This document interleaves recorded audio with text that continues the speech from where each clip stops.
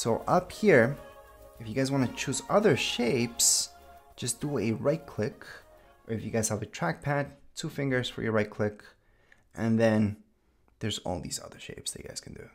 So go on with the rounded rectangle, you guys can do ellipse tool, star. Let's just go throughout each one actually, just to show you how to handle each one of these. So if I'm making a rounded one, you guys will see this.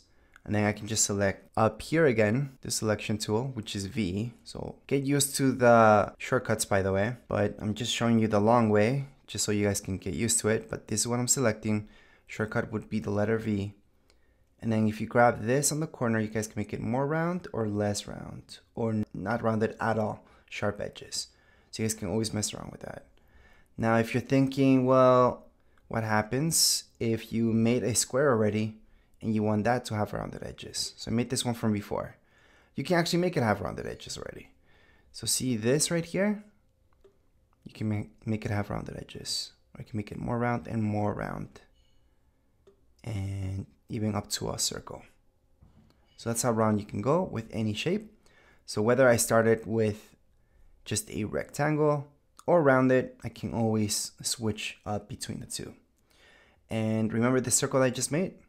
Well, we do have that shape here as well.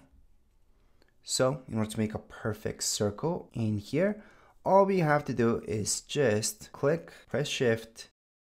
It's gonna be a perfect circle. If you don't want a perfect circle, just press and make it whichever shape you want. So you guys can make it like so and just move it around.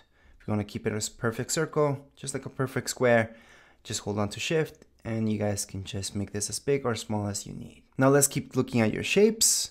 We're gonna go into the next one. So on this next one, same deal. We're just gonna create one. To move it around, we have to select this. And there you go. And on the sides, you guys wanna flip this without clicking anywhere, just scroll over it. So here on the side, and you guys can just move it, and there we go. All right, so this is a polygon, but what happens if you want put more sides or less sides? You guys can actually mess around with that quite a bit. And that's just using your arrows on your keyboard. So let's just choose this for now. So this polygon that we chose. So that's on the left-hand side of our screen. Select it, start making it. And as you make it, press your arrows on your keyboard. So press the up and down arrow. So if you press down, you guys can make it all the way to a triangle. If you press your up arrow on your keyboard, you guys can add more and more sides to this. More and more sides. So let me just zoom in to show you what I'm doing exactly. So to add sides or take out sides, it's your arrows that go up or down on your keyboard. So down arrow, we'll take it down all the way to a triangle.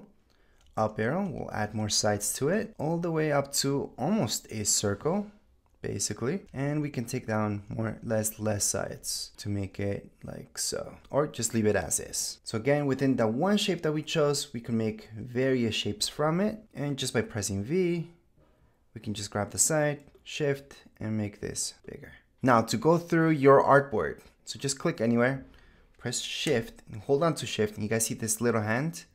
Well, that's gonna help you, if you click through, just move around your artboard itself. So that's something you guys are gonna want to do. You also want to zoom in and zoom out. For that, all you guys have to do is just press Command minus, Command plus. You guys can zoom in and out.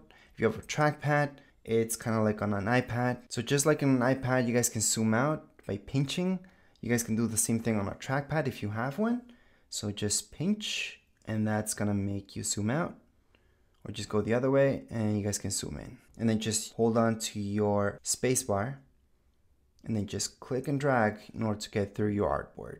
Of course, these are shortcuts. You do have this hand right here, which you guys can select on the left-hand side.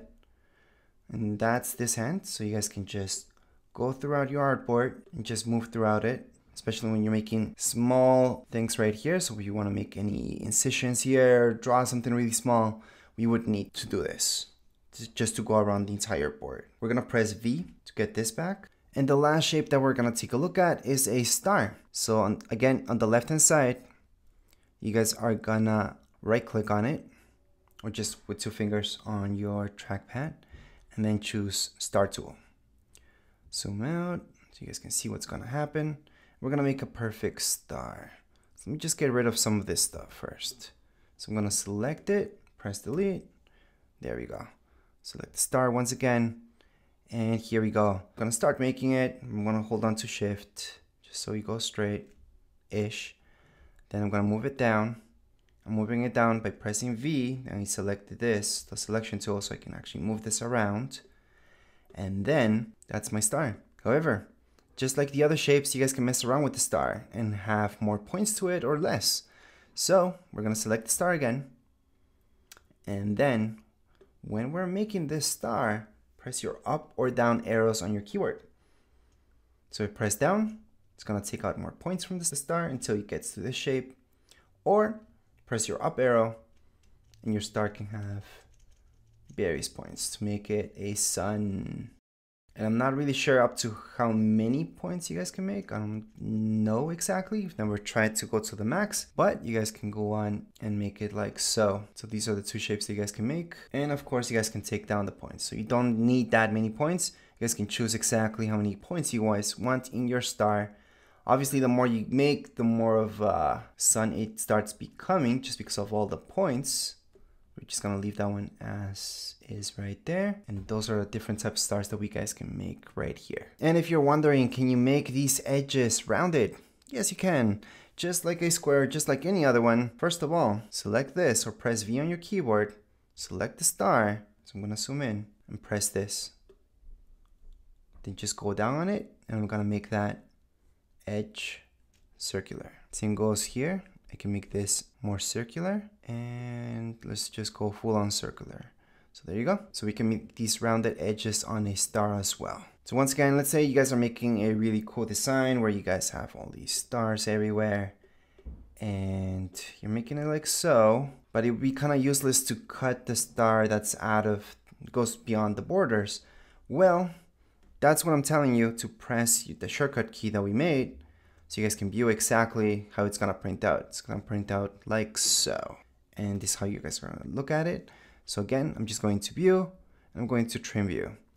But I already have a shortcut set up for that on my keyboard, so I can just toggle between the two. But anyways, these are really, really quick introduction into shapes, into Illustrator. We're gonna go into the next episode. We will get even more into depth into Illustrator, so you guys can have a good handle how to use this tool. But as far as this video goes, we're all done. If you guys have any comments, questions, you guys can write down here in the comments area. Don't forget to subscribe and like. Thank you.